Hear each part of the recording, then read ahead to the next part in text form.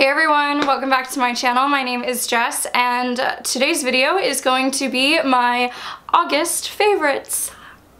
I am super surprised by how quickly this month went by, but regardless of that, I have definitely been gravitating towards a certain amount of products, mostly beauty, but I have a couple skincare, hair care bits to mix in as well. So if you guys are interested in seeing what I haven't been able to put down for the past 30 days, then keep on watching. So my first beauty favorite is the controversial Subculture Palette by Anastasia Beverly Hills. I know that some of you guys love this palette. I know some of you guys hate this palette. And I know some of you guys love to hate this palette.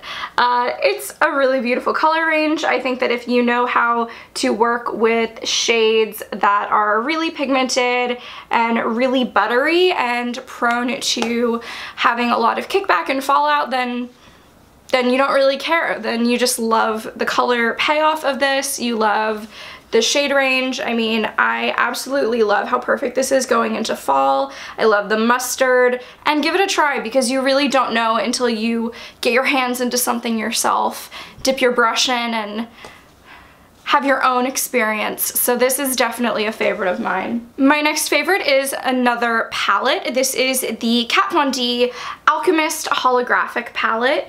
Beautiful, beautiful packaging. I don't know why it took me so long to pick this palette up. It's gorgeous, absolutely stunning. There are all colors in here that are suspended in like a silvery, a whitish silvery base, but they all have a reflect to them. So there's the green, which is emerald, the purple, which is amethyst, blue, which is sapphire, and then the pink, which is opal.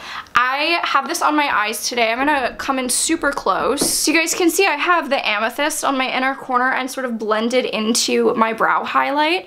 I absolutely love the way that this looks. It really grounds and ties a look together, so you don't have that really stark, bright white or gold highlight, or bronze even. You have like this colored highlight, which really complements a lot of looks. So for those reasons, I think this palette is really versatile. It's a beautiful piece to keep in your kit. You can transform really any eyeshadow. You could even put one of these shadows on top of a black cream base. So like if you were to use a gel liner and map out your smoky eye, you could just pop one of these on top and it instantly transforms it into this shimmering, highlighted, whatever color you end up choosing kind of a look. Like you could do like a really intense like periwinkle black smoky eye and it would look absolutely gorgeous. The next two products I have are from the same line, and I don't know what took me so long in picking these up. They are the DANESSA MYRICKS Colorfix 24-Hour Matte Colors. They're absolutely stunning. So I have the shade Freedom, which is this absolutely neon vibrant pink, and then I have the shade Rustic, which is more of a warm reddish brown. These pigments, I mean, they're basically liquid pigment. I think that these are amazing for a makeup artist kit. I only have these two, but I'm obviously going to go pick up more. I want the whole primary color set at least. They're beautiful because you can use them on the eyes. They don't irritate my eyes at all. They're meant just for the face in general. You can use them to add details to the lips. You can do, you know, more artistry work versus, you know, just doing like a pink wing liner, but you can do that with this. When I use these, I find that they work best with being set down with a powder. You guys might find that if your eyelids don't crease easily, that you might just need to just wait for them to dry and then they set perfectly. For me personally, setting them with a shadow just makes them appear more vibrant and makes them last a lot longer. But I even put a little bit of Freedom in my waterline in a look recently that I did. I'll insert the look right here. This look right here, and it didn't irritate my eyes at all. It didn't stain my lids. I absolutely love these, and I think that even if you're not a professional makeup artist, picking these up is a lot of fun and you can create a lot of artistic looks because these paint mediums allow you to do so. A product that probably isn't too surprising is the Dose of Colors collab with Desi Perkins and Katie of Lusterlux. This is their highlighter in the color Fuego. Let me flip this around. It's a stunning, bronzy, shimmering gold color. I have just applied this in my latest video, will have gone out right before this one. It should be the one prior to this, where I'm trying out new products. This definitely appears more bronze on my skin because I'm such a pale baby, but if you apply bronzer, if you make this work, I think anyone can wear it. I genuinely believe that. And even someone like myself that really layers and layers and layers, you can still create a look that doesn't have that harsh stopping point where you can see if your highlighter is too dark on pale skin. It just looks absolutely beautiful. There's no ashiness to it either, so I think that anyone from my skin tone to someone darker would absolutely be able to rock this. The last makeup item that I have, and the other Dose of Colors item I have, is the liquid lipstick in the color Chocolate Wasted. This is a beautiful, beautiful shade. It's that classic like hot chocolate brown, but it has enough red in it to make it really flattering. I did wear that in my last video as well, so I'm just gonna leave like a little info like link up here for it. It's a gorgeous color, it's super flattering. I think this, like the highlight, this color will look beautiful on the palest of pale to the darkest of dark. I genuinely believe that this lipstick is universal. It'll give you a completely different look. On me, it's a very dark, bold, vampy color, but on someone darker, it might be, you know, a beautiful nude or something in a mid-tone range. So I definitely recommend trying this out, especially if, like me, you love the Dose of Colors liquid lipstick formula. A skincare product that I have been leaning on this month a little bit more heavily has been the Origins Original Skin Retexturizing Mask with Rose Clay. This mask is honestly, it's one that took a while for me to really appreciate what it does.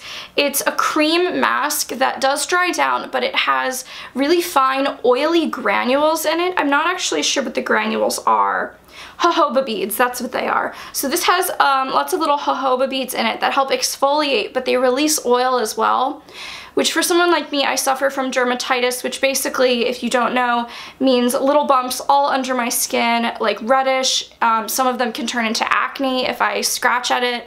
I do have eczema as well, not on my face usually, but this is a great product because while it exfoliates and gets that dead skin away, it also nourishes and offers the oil that my skin desperately needs because I have drier skin. The next product I have is significantly less glam than any of the others, but it is the ALBA Botanica Very Emollient Body Lotion in the unscented original formula.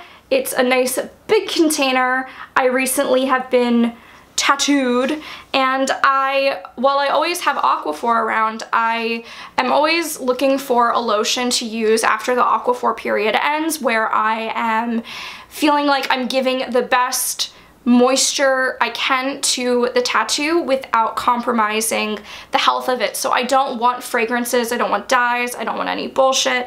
I want to know that my skin is being treated like a wound, you know, like if you were to go and have surgery, you would feel comfortable using this lotion on it. That's how I treat it, and it's done wonders. It's healed beautifully, and the smell of this is actually kind of reminds me, it smells like a baby, but that doesn't really bother me because I have a pure utilitarian reason for wanting it, and it's a nice big bottle, so I know that this will last me a while for any and all future tattoos. And my last favorite for the month has been the Badger Argan Jojoba and Baobab Botanical Hair Oil for dry and damaged hair. This is a daily leave-in concentrate.